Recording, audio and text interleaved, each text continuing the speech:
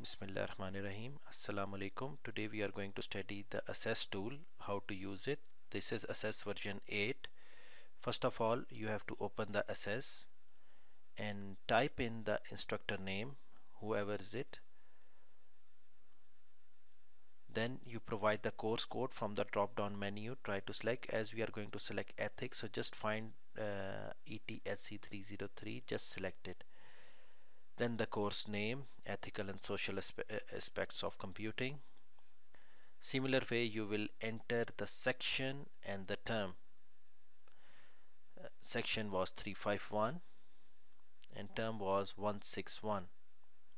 Then for student IDs, I have already copied the student IDs, so what I'm going to do, I'm going to copy the student IDs from here, this sheet, to here. Okay, now this is done. Now you can go to CLO sheet and you just press import. Automatically the course learning outcome will be imported from the database, approved database. Okay, because this we have common course mapping. This course is offered in software engineering and IS department.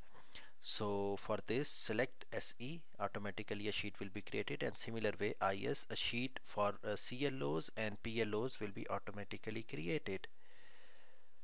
Now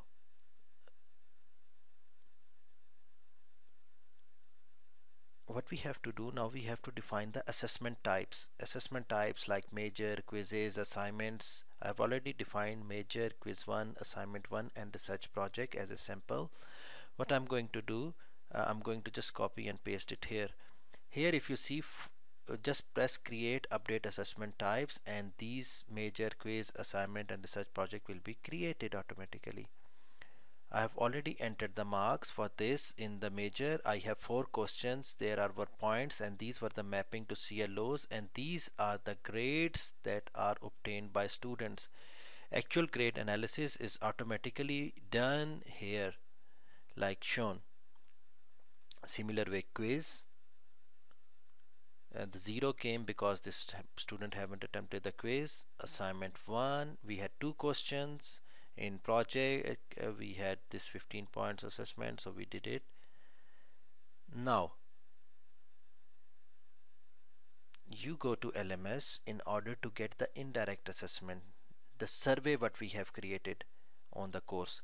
So already it was created, so go to your course exit survey and export the survey.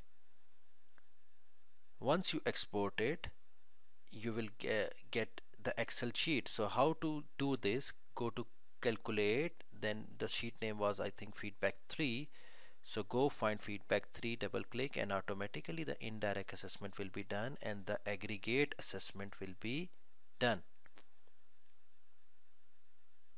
This, in order to do the rubric assessment, you have to do it yourself. 0 means below expectation, then developing expectation, managing. So you have to evaluate each student according to each CLO. So this is what is done here.